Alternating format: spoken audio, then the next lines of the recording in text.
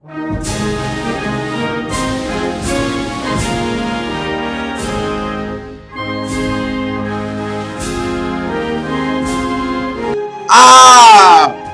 back, everyone, to another episode of Scandinavia! So, guys, this episode I got a couple things to talk about. Well, basically 3 things to talk to you guys about. One is about the colonies in America, one is about the colonies or future colonies in Africa, and another is about, wait, let me turn this down a little bit. There we go. Yeah, now I can hear myself. Okay, another one is Europe. Alright. So basically, guys, now that we've united Scandinavia and we've done some colonization, I've been thinking, hey, why don't we just start trying to conquer the world? I mean, I don't think it would take too much effort to conquer the world. If I'm smart about it, I could probably do it in about the end of the game. But to conquer all this, we're going to need to do a lot of things. So, this is why we need a 3-pronged plan for this. One is in the colonies, another is in Africa, and another is in Europe. Alright. I mean, I'm not guaranteeing that I'll be able to conquer the world, but I feel like a warmonger right now, and I want to go take over as much things as possible. So, let's focus on Europe first. So for Europe, my main battle plan is to just, well, actually, let's get to Europe last, because Europe is kind of the more exciting part. No offense, but it probably is. It is. In America, or New Vinland. Why do I keep forgetting? It's New Vinland. It's not America. Oh gosh. Also, I can start renaming stuff, which I'm going to start doing right now. But for America, I'm going to be like just start colonizing and taking over all the Native Americans. That's what I'm basically going to do for this, because you know, there we go. Because it's just that thing. And what's a good clever name for this? Arcadia. Arcade? Maybe? Nah, I like Arcadia. Alright. Well, this is gonna be New St. James. Don't get why, but yeah. So we're just gonna be colonizing over here and just taking over as much as we stuff over here. It's gonna take us approximately about 2 wars for each big state and 1 war for the Huron to completely annex them. Just because for some reason I just can't annex them completely, even though I should have a free casus belli with expansion. I don't know why, it's just because of that, so yeah. Anyways, in Africa, what I'm going to be trying to do is I'm going to try to start colonizing around the coastline, because the coastline actually has some pretty valuable, well, it has some pretty good loot. I just have to figure out which one is it. Like over here somewhere, it has some pretty good loot, and if you can get a colony over here, you get a special bonus of the East Indian trade, which I was looking up yesterday while just exploring everything. Let's see, triggered modifiers, there we go. The East Indian trade, because the reason why we want this is because this gives us plus 20 to income. And the only thing we need to do is we need to just do a colony, and we just need to have the Straits of we just need to have the Lower Cape. That's all we need to have. And then we have the East Indian trade, and we have massive amounts of moolah. Oh gosh, the moolah will be coming in, people. Okay. Alright. And then finally the European front. Oh, how will the King of King Carl conquer the world? Oh my goodness. I've been thinking long and hard, and I've thought about it, and I think what I'm going to try to do is I'm going to try to weave my way inside the HRE. You know, this thing right over here. This conglomeration of messiness. What I'm going to try to do is I'm going to try to weave my way inside the HRE. And basically, try to subjugate every little nation, or, you know, convert every nation to my thing, because, well, basically this, guys. I didn't realize this until I was watching other YouTubers, and they pointed this out. You could actually become the HRE, the head of the HRE, without actually being the HRE. What does that mean? Basically, I just need to have a higher relationship with them than they do with the other next person, and I basically have them underneath my control. So, how am I going to do that, though? Well, I have to first get somebody or a puppet guy to kind of become a part of my empire. So I could use him as a good stepping point to the rest of the places. So what I'm thinking about going to is I'm thinking about using Bohemia, since we have the most in common with Bohemia. They are the only Protestant nation inside the HRE, which is a nice plus. They are the only people that are willing to even talk to us, and they're going to be the easiest to convince them to start voting us in. Okay? Okay. So once they vote us in, I'm gonna wait for them to have some kind of conflict inside the HRE. Maybe Bohemia declares war on Saxony, or Saxony declares war on Bohemia. Whatever. I'll get involved inside the war. And I'll just basically, when the war ends, I'll make sure that on the peace deal, I'll say Saxony will become Protestant. Once Saxony becomes Protestant, it should delete my heretic negative relations. That's really where all my negative relationships are coming from. Not even my aggressive expansion is killing me. It's mostly my heresy that seems to be like damaging me. I mean, most of my relationship with all these other guys is fine. I mean, we're very tolerant of them. Why can't they be tolerant of us? Oh, gosh. Oh, not a very tolerant thing to say, but it is the truth. Okay. Okay, I'm gonna go dock up here. Okay. So, yeah. You know, that's just what I'm thinking. And, you know, we're gonna work from there. So, anyways. And about a plan to go invade the Aztecs. I'm going to have to postpone that plan. I think what we're going to need to do is, I think we're going to have to finish off, I really feel like we have to finish off Norway. Like, seriously, we really have to finish off Norway. And Norway has been a pain in our side for, like, years. I mean, ever since the beginning of this game, these guys have been, like, a pain. Oh, gosh. They were at war, they were literally at war with us at the very beginning of the game. So, and they have so many cores on us that I feel very worried if they were to, like, get broken free. You know what I mean? Oh, we also should go to war with Pomerania just to steal this little island right here for no apparent reason besides just to take it from these guys. I mean, who are they allied with? I mean, we are enemies of these guys, so that's good. Who are they allied with? Lithuania, Alice, and Hesse. Well, let's see. I could handle Hesse, and I could handle Pomerania. I could handle everyone. The only people I could probably not handle is Lithuania. Lithuania is a little bit too powerful. Especially if they get the right alliances, like if they get the Muscovy alliance. I mean, I do have some cores on Muscovy, but that would actually damage me more if they kill me. But I think I'll just basically leave that for last. Okay? Okay. So also, guys, we're also going to be coring some of this stuff, which I'm going to be putting down the rebellions right now. I'm not putting up with any rebellions in my land. I don't care if I spend militaristic points on this. I'm not dealing with any rebellions in my land. Okay, I'm going to have you guys go right here. You guys are going to be my constant army stationed right there.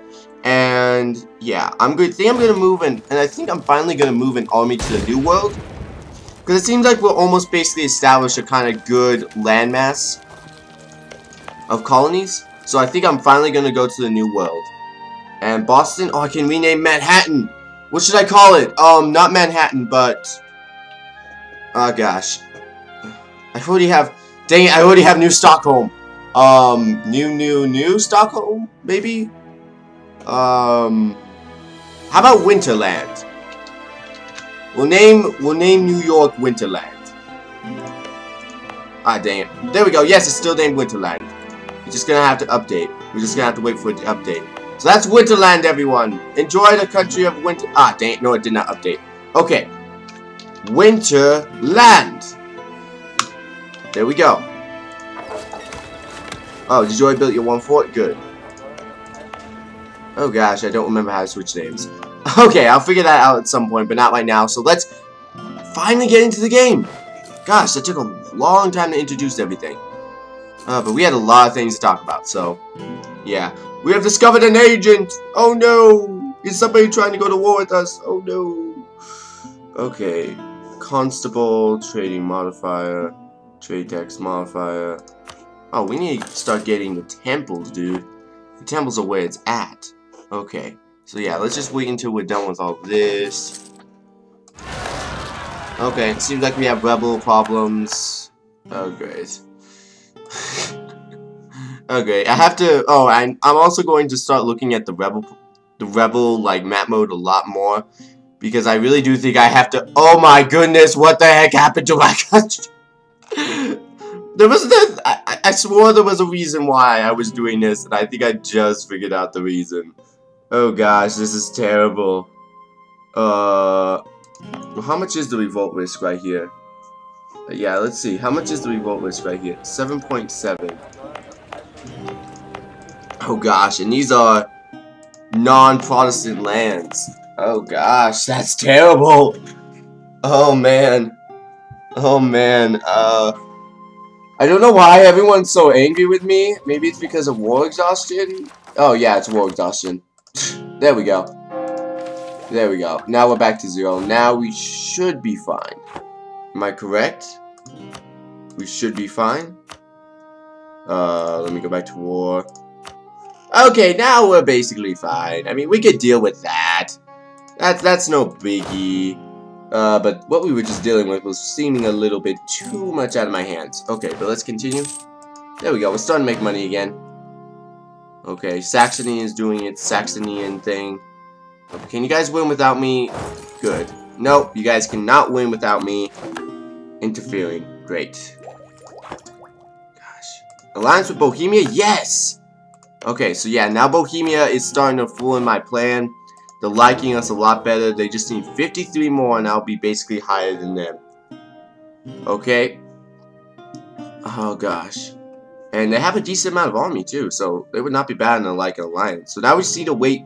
We wait for Bohemia to do something really either stupid or really good for us. Okay, gosh. I'm just going to like. Okay, let's just support our army for a little bit longer. Because apparently it can't kill anything without being completely supported. Which is kind of stupid. And it seems like, oh, not you guys. Oh, they didn't actually rebel. Good. I hate. In all honesty, this is like probably the worst province I ever conquered. In fact, it's so bad that I think I'm probably gonna finally rename it. I'm gonna rename it worst province. Worst. I'm just gonna name it. Actually, nah. I like the name. See, that's the problem, is that I start trying to think of, like, names and, like, oh, yeah, I'm gonna be this creative, I'm gonna be that creative, but then I kinda like the name sometimes they give it. Okay. Our colony has been damaged, oh no. Ah, shit. Did those people kill my colony down there?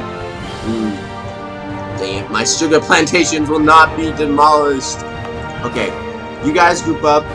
We're gonna have you two group up in a... We have Florida province! Yay! That should help with our overextension a little bit. Because we do have a lot of overextension right now. Okay, you guys stop. Combine. Okay.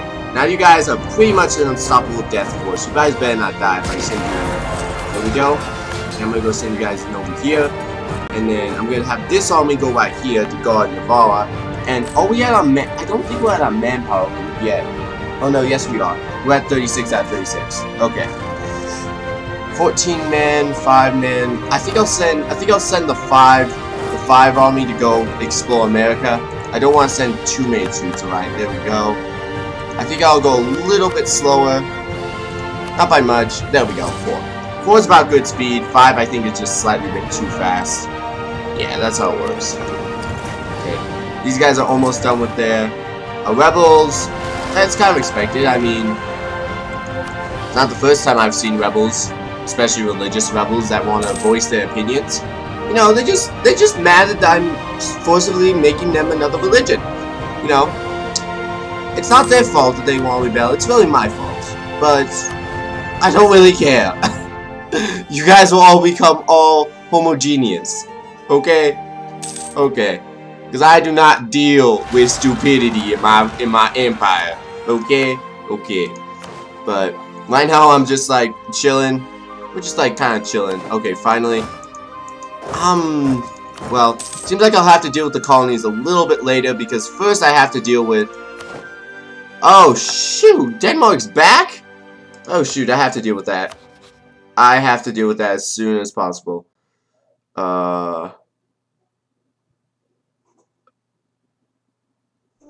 Okay. Yeah, we have to deal with that as soon as possible. If you guys are wondering why,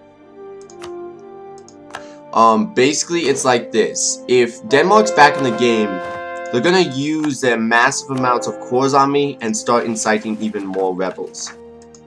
And while I can't exactly prove anything at this exact moment, I'm recording, and it's still very touchy, and I have to deal with that. So we're gonna deal with that as soon as possible, and I'm gonna look for what are my highest grossing provinces, because they're the ones I really want to, you know, convert. Okay, seems like we have a really good stamina. If we get some provinces right here, yeah, let's get this one right here. Okay, so yeah, let's do that. And I'm thinking maybe I should take that Defender of the Faith now. You cannot claim this following. You need 500 gold. Dang it. Because I mean, having the faith thing would help me a lot, and I kind of need, like, now that I'm a little bit more into the game and a little bit more established, especially with all these rebellions that keep happening. I mean, look at this. I have to go crush this. I have to go crush this. I mean, it's just like, oh my goodness. I have to keep 2 armies inside of my own land at all times because of this. I'm gonna go keep this army down here too to make sure no. I'm gonna go keep it in St. James. Yeah, go St. James. Oh, we have finished still in our lands. What? Really? That's weird. So we're gonna have to deal with Finnish people now. Oh gosh, I thought they would honestly convert to us, but apparently not. I mean, these are pretty tough rebels. That's why I did not do anything. And now we just destroyed them. And now I think we could finally take a break. We could just keep our men at half maxed, which is nice. This is nice. I mean, not having to deal with many rebels, just kind of chilling out. National institutions. C'est moi. He says I enjoy it, or can I lose? Could I instantly boost it back up? I could. There we go. Okay. Yeah, that was easy. Okay, so yeah, it seems like we're doing stuff right over there. Our colonies also, I should mention, our colonies right now are doing fantastic. I mean, we are getting, the income's slow, but we're starting to get all this. I mean, they're just colonies right now. They're still trying to figure out everything, and we have to still get massive amounts of forts over here just to make sure they don't all die. And our colony of Massachusetts just finished as soon as I did that. Let's core it. Where should we move in next? Let's see. Did we get our colony down here? Yes, we did. It's great. Should I move over to Tortuga? Not yet. I think I want to go. I think I want to kind of make sure this is all blocked up, or at least a little bit more combined. Let's start making the middle colonies now. There we go. Samuel Erickson will start colonizing up there. Start colonizing Connecticut. Connecticut. Okay. Seems like there's a call to arms. Okay. This is exactly what I was waiting for. So, the nation of Bohemia, your faithful allies, requesting that you go to war with the same Bohemian reconquest of Beshu against Scythia, Hungary, Cleves, and Teutonic Order. Scythia is allied with. Okay. And right when I did that, I got a rebellion. So let's see, who am I at war with exactly? Because I didn't really, you don't really get the full amount of effects of who you're at war with until you actually see the war map. And really no one that of importance. I mean, Retsu, like I said, Retsu not that important. Teutonic Order. Not that important. I could, you know, this could actually be a good opportunity to do a couple things. Let me just see. I have to check one thing though. Are they in the Holy Order? No, they are not. Dang. So this is an entire war for just basically because of war. Oh gosh. Okay. Seems like we're actually just gonna be fighting a war just for war reasons. Okay. I'm gonna go right here. Gonna go send my army to go down there. Gonna go send him to go to Milligand, and then I'm gonna go send him to go kill the Teutonic Order. In fact, I'll go have my ships right here just be blockading the Teutonic Order. I mean, yeah, let's just scout them out. Yeah, they're gonna be easily crushed. Not even really a challenge. I just need to go get an army. I wish I had a, Probably gonna have to divide this up a little bit. I'll divide it into 8. There we go. Let's divide it into 8. Go send these guys over here. Go pick up more men. I defeated whatever bands of army they do have. Oh gosh, the Teutonic Order in this game has just been demolished. I mean, they are not even existent. Smurgeland is now revolting against me. Gosh, rebels, everyone. You just gotta love them and hate them and love them at the same time. Okay, I'm gonna go send this army down here. And sorry guys, but we are out of time. So I want to thank you guys for watching, and I'll see you guys next time. Bye bye.